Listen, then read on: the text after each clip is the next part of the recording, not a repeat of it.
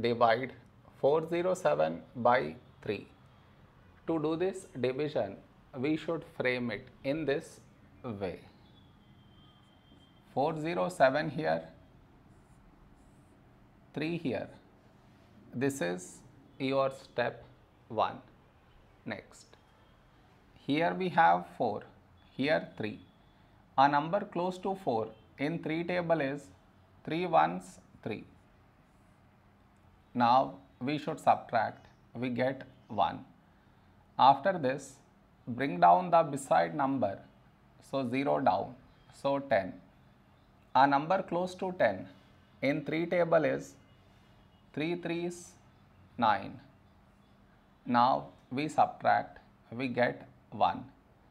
After this, bring down the beside number, so 7 down, so 17. A number close to 17 in 3 table is 3 5s 15. Now we subtract, we get 2. No more numbers to bring it down, so we stop here. This is our remainder, this is our quotient.